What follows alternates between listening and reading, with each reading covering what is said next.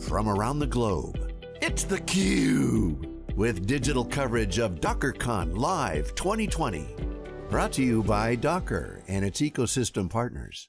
Welcome back to theCUBE's coverage here at the DockerCon virtual headquarters, anchor desk here in the Palo Alto studios. We're quarantined in this virtual event of DockerCon. I'm John Furrier, host, along with Jenny Burchio, John Kreisa, Peter McKee, a variety of other folks who are moderating and weaving in and out of the sessions. But here we have a live sessions with Justin Graham, Vice President of the product group at Docker. Justin, thanks for coming in. DockerCon Virtual 20. Absolutely, happy to be here from my home office in Seattle, Washington, where it is almost sunny. You got a great backdrop. We're seeing in the chat, you got a lot of bandwidth there, looking good, smiling. What a day for Docker. Global event, 77,000 people registered. It's just been an awesome party. It's been great. I could hardly sleep last night. I was up at 5 this morning. I was telling my son about it at breakfast. I interrupted his Zoom school, and he talked a little bit about it. So it's been awesome. I've been waiting for this interview slot for the most of the day. So yeah, you got to tell the kids to get off downloading those gigabytes of new game updates and get off Netflix. I hear you, but you got good bandwidth. Let's get into it. I love your position, VP of product at a company that's super technical, a lot of software, a lot of cloud. You got a good view of the landscape of what the current situation is relative to the product, the deals that are going on, what this was announced here, Sneak, Microsoft expansion, multiple clouds, as well as the roadmap and community interaction. So you got a lot going on. You got your fingers in all the action. When you get the keys to the kingdom, as we say in the product side of things. What's the story today from your perspective around DockerCon? What's the most important thing people should know about of what's going on with this new Docker? Obviously ease of use, we've heard a lot about. What's going on? So I'll start with people. We are hyper-focused on helping developers and development teams build and ship applications. That's what we're focused on. That's what we wake up every day thinking about. And if we double click on that a minute in terms of what that means, if you think about where source control ends and having a running application on some production compute in the cloud on the other end, there's a whole lot that needs to happen in the middle of those two things. And we hear from our development community and we see from those folks, there's a lot of complexity and choices and options and things in the middle there. And we really want to help streamline the creation of those pipelines to get those apps moving to production as fastly and as quickly as possible. And you can see it in some of the results and some of the sessions. One session coming up at around 4 around how pipelining with Docker helped increase the problem solving around curing cancer, really saving people's lives, to the front lines with COVID-19, to business value. So you're seeing, again, Docker coming back into the fold relative to the simple value proposition of making things super easy for developers, but on top of the mega trend of microservices. So, outside of some of these awesome sessions where there's learning, the hardcore sessions here at DockerCon are around microservices, from monitoring, you name it. Not a trivial thing, because you got stateless and state, all kinds of new things are going on with multiple clouds. So not an easy road to kind of grok or understand. You have to manage that. What are people paying attention to? What is happening?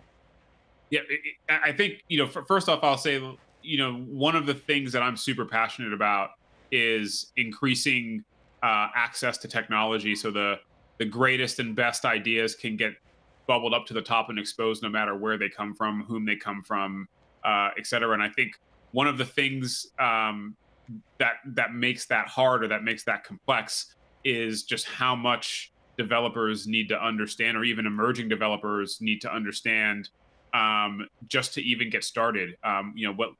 Languages, IDEs, packaging, building, where do you ship to? If you pick a certain cloud or endpoint, you have to understand networking and storage and identity models. There's just so much you have to absorb.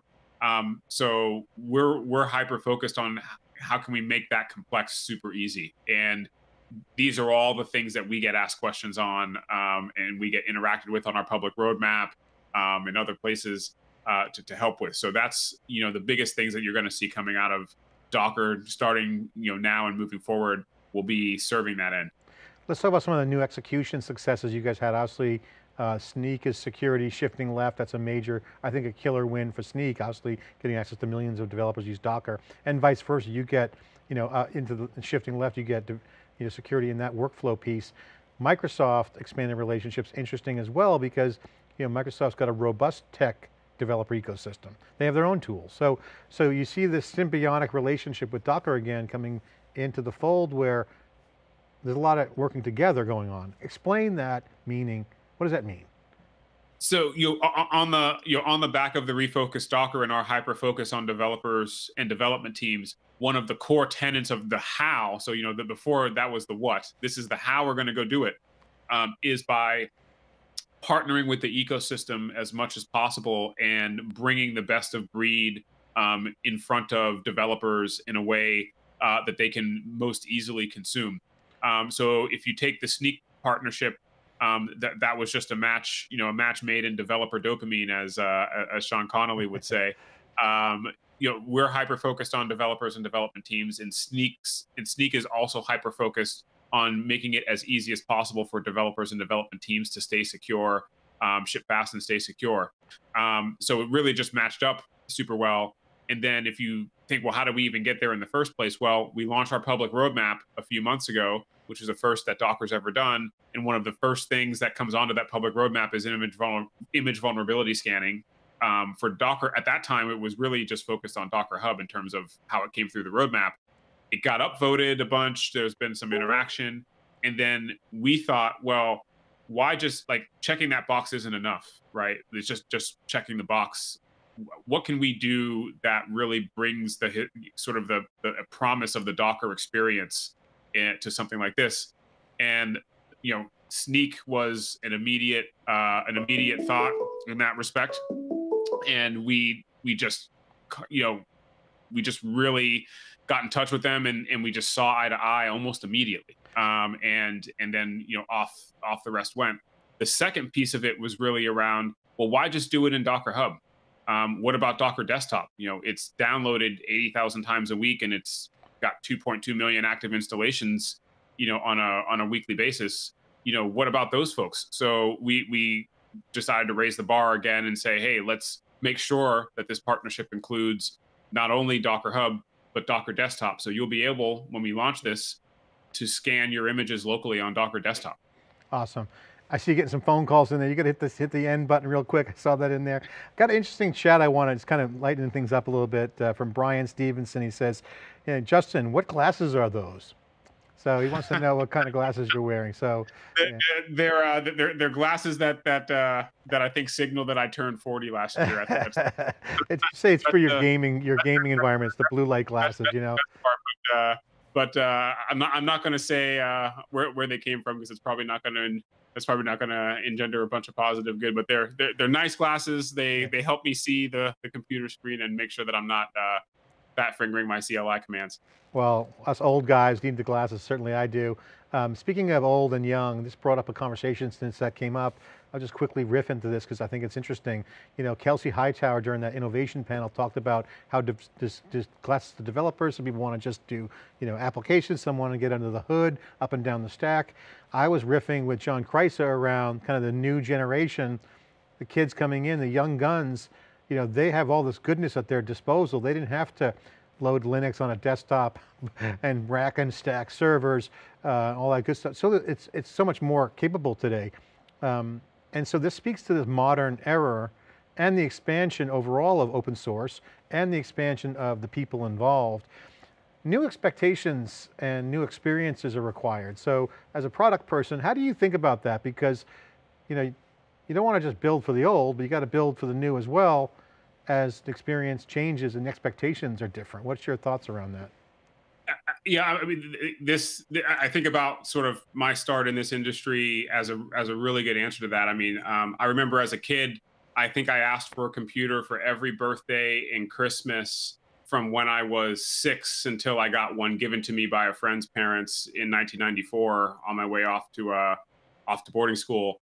And so it took that long just for me to get a computer into my hands.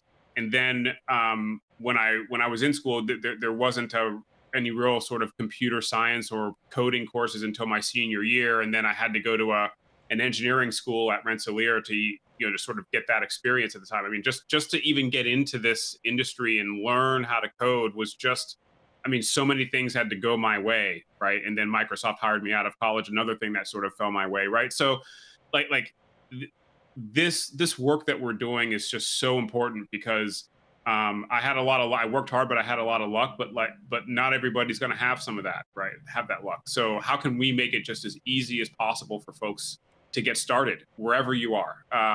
If you have a family and you're working another full-time job, can you spend a few hours at night learning Docker? We can help you with that. Download Docker Desktop. We have tutorials. We have great docs. We have great captains who teach courses, right? So everything we're doing is sort of in service of that vision and that democratization of getting into the ideas. And I love what Kelsey said in terms of, let's stop talking about the tech and let's stop talking about what folks can do with the tech. And that's, very, very poignant. So we're really working on, we'll take care of all the complexity behind the scenes and all of the VMs and the launching of containers and the network. We'll try to help take care of all that complexity behind the curtain so that you can just focus on getting your idea built as a developer. Yeah, and you mentioned Kelsey again. He had a great story about his daughter and serverless, and I was joking on Twitter that his daughter convinced him that serverless is great. Of course, we know that Kelsey already loves serverless. But he's pointing out this developer dopamine. He didn't say it, that's Sean's word, but that's really what his daughter wanted to do, was show her friends a website that she built, not get into, hey, look, I just did a Kubernetes cluster. I mean, it's not like, so, I mean, but pick your swim lane, right? This is what it's all about now. Yeah, I hope my son never has to understand what a service mesh is or a proxy, right? Yeah. I just hope he just learns the language and just learns how to bring an idea to life, and all the rest of it is just behind the curtain. When he said I had a parenting moment, I thought he was going to say something like, oh, my kid did say no. I had to describe whether it's a low-level data structure or just use serverless. Shifting gears on the product roadmap for Docker. Can you share how folks can learn about it, and can you give some commentary on what you're thinking right now? I know you guys put it on GitHub. Is there a link available? Yeah, absolutely, very simple. GitHub.com/Docker/roadmap. We tried to be very, very poignant about how we named that, so it was as easy as possible. We launched it a few months ago. It was a first in terms of Docker publicly sharing its roadmap and what we're thinking and what we're working on. And you'll find very clear instructions of how to post issues and get started, what our code of conduct is, and then you can just get started. And we even have a template for you to get started and submit an issue and talk to us about it. And internally, my team and many of our engineers as well, we triage what we see changing and coming into the public roadmap 2 to 3 times a week.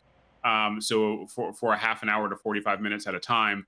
And then we're on Slack batting around ideas that are coming in and saying how we can improve those. So we, for everyone out there, we really do pay attention to this, very frequently. And we iterate on it, and the image vulnerability scanning is one of those great examples. And you can see some other things that we're working on up there. So I will say this though, there has been some continual ask for a Linux version of Docker Desktop. I will commit that if we get 500 upvotes on that we will triage and figure out how to get that done over a period of time. Okay, you heard it. Upvote, 500 upvotes to triage 500. and get that. And is there a shipping date on that if they get the 500 votes? No. I can't commit to a shipping date yet, but it's on the public roadmap, so you'll know when we're working on it and when we're getting there. Before I get into your session you had with the captains, which is a very geeky session, getting under the hood, more on the business side, the tailwind obviously for Docker is the microservices trend. What containers has enabled is just going to continue to get more awesome and complex, but also a lot of value and agility and all the things you guys are talking about. So that obviously is going to be a tailwind for you. But as you guys look at that piece of it, specifically the business value, how is Docker positioned? Because a lot of the use cases are, no one really starts out microservices from a clean sheet of paper. Either we heard some talks here at DockerCon where the financial services company said, hey, it's simple stack, and then it became feature creep, which became a monolith. And then they had to move that technical debt into a much more polyglot system where you have multiple tools and there's a lot of things going on. That seems to be the trend. That also speaks to the legacy environment that most enterprises have. Could you share your view on how Docker fits into those worlds? Because you're either coming from a simple stack that morphed and got successful, and you're going to go microservices, or you have legacy that you want to decouple and make it highly cohesive. So your thoughts? So the simple answer is Docker can help on both ends, right?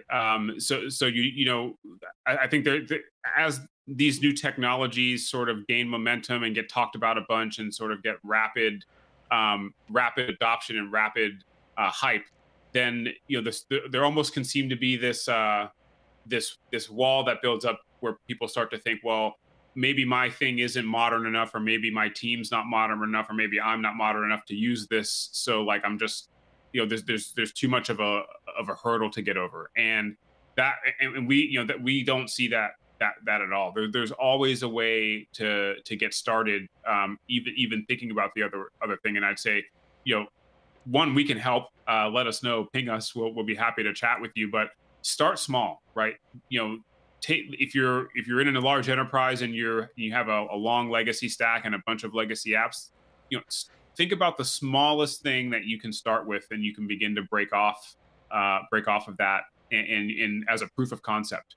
Even by just downloading Docker Desktop and Visual Studio Code and just getting started with breaking off a small piece, right? And improve the model. And I think that's where Docker can be really helpful in introducing you to this paradigm and pattern shift of containers and containerized packaging and microservices and production run. And certainly any company coming out of this post-pandemic is going to need to have a growth strategy. That's going to be based on apps.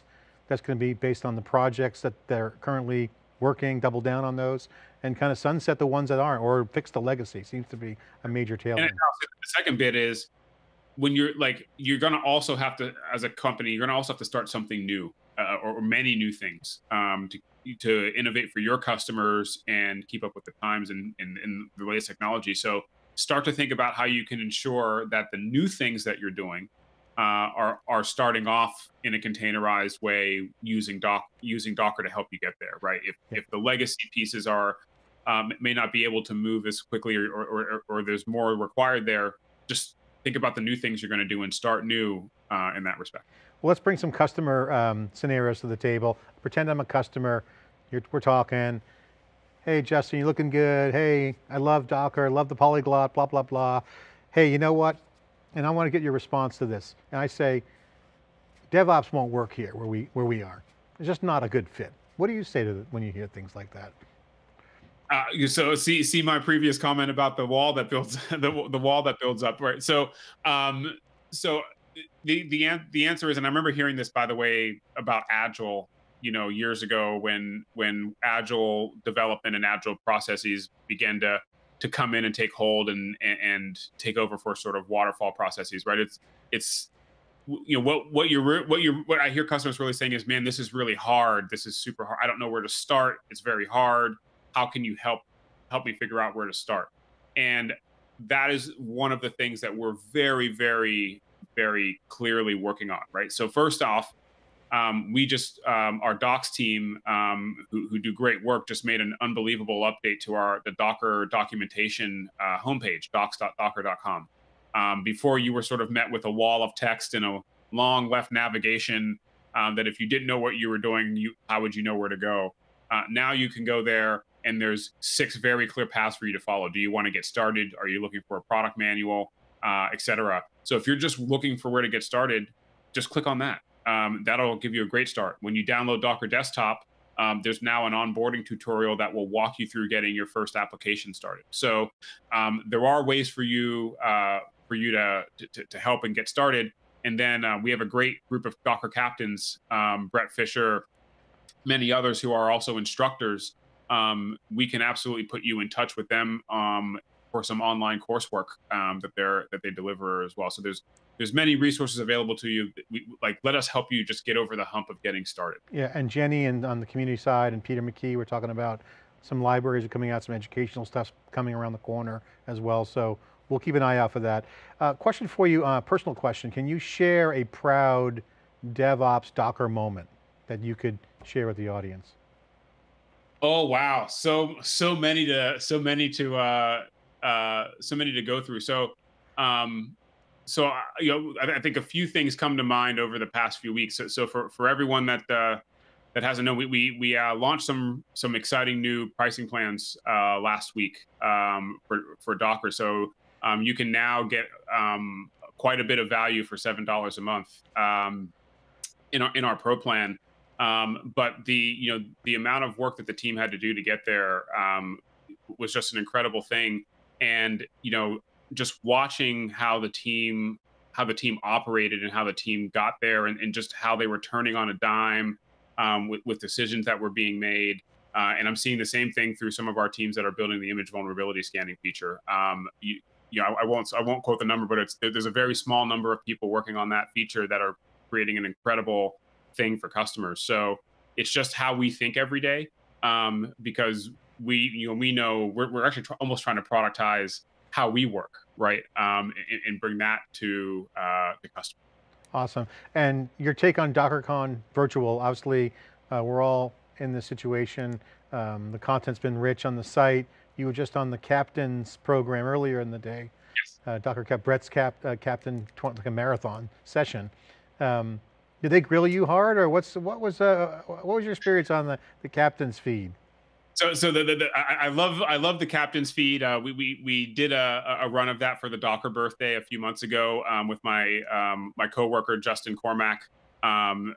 So yes, there are two Justins that work at Docker. I got the internal Justin Slack handle. He got the community Slack Justin handle. So we split the goods there.